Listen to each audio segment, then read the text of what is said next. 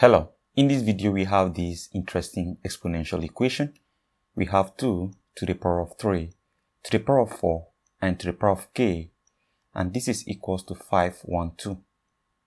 We are going to find the value of k that will satisfy this equation. So let's start with solution. Now we can recall the problem. We have 2, power 3, power 4, and power k. This is equals to 512.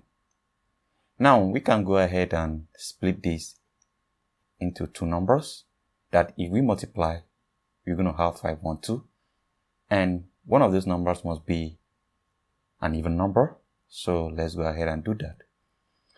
So you're going to have 2 power 3, power 4, and power k to be equals to, we can split 512 into, we have 16 times 32.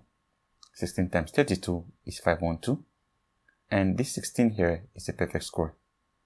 So right now you're going to have 16 times 32. Now let's continue on this part of the board. We have 2 power 3, power 4, and power k to be equals to, 16 here is a perfect square, so we can write it as, we have 2 power 4, or we can write 4 power 2. They are all the same. So if we have 2 power 4 times, you have 32, and 32 is simply 2 power 5.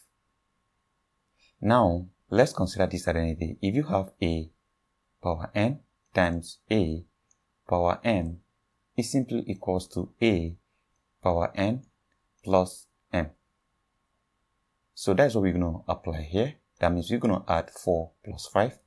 So you're going to have 2 power 3, power 4, and power k to be equals to 2 to the power of 4 plus 5. So this becomes, we're going to have 2 power 3, power 4, and power k to be equals to 2 power 9. So at this point, the bases here are the same, so we can actually cancel that out. Now, if we continue here, you're going to be left with these exponents and this one here. So you're going to have 3 power 4 power k to be equals to 9. What next can we do at this point? 9 here is a perfect square. So if we have 3 to the power of 2, it's going to be 9. So let's have 3 power 4 power k, and this is equals to, instead of 9, we have 3 power 2. Now the bases are the same once again. We cancel it out. Now let's compare the exponents. We have 4 power k to be equals to 2. Now 4 here is a perfect square. That is equivalent to 2 power 2. So you can write 2 power 2 or power k, and this is equals to 2. Right? Now let's consider this identity as well. If you have a power n or power m, is equals to a power n times m. That means we're going to multiply this 2 by k. Now because of space, let's go to the next slide. So we have 2 power 2 or power k, and this is equals to 2. And this 2 is to the power of 1, because 2 power 1 is 2. Right now, from that identity, we're going to multiply this out. So we have 2 power 2 times k is 2k, and this is equals to 2 power 1. Right now, the bases are the same once again, so we cancel out. Then we have 2k to be equals to 1. That means we divide both sides by 2. We divide this by 2. This cancels this, and we have k to be equals to 1 divided by 2. Now, we are not done yet. Let's go ahead and check if this will truly satisfy the equation. So recall the problem.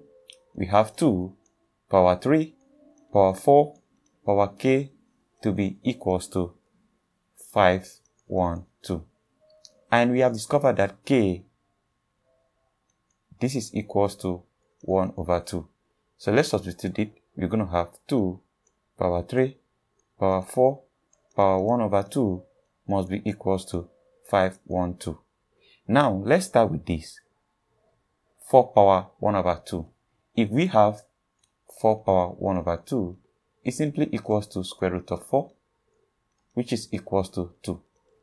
That means the whole of this is 2. We're going to replace this with 2. And our equation becomes 2 power 3 power 2 should be equals to 512. So let's continue here. Now, 3 power 2, we're going to consider this. 3 power 2 is simply 3 times 3, and that is 9. So we have 2 instead of this. We're going to replace this with 9. We have 2 power 9, and this should be equals to 512. Meanwhile, what is 2 power 9? 2 power 9 is simply equals to 2 into 9 places 2 times 2 times 2 times 2 times 2 times 2 times 2 times 2 and times 2. This is 2 into 9 places. So you have 2 times 2. This is 4. 4 times 2. This is 8. 8 times 2. This is 16. 16 times 2. That is 32. 32 times 2. That is 64. 64 times 2. That is 128. 128 times 2. That is 256. 256 times 2. That is 512. So that means we have 512 to be equals to 512. So that means this is absolutely very correct. So that is it for the video. Thank you and goodbye.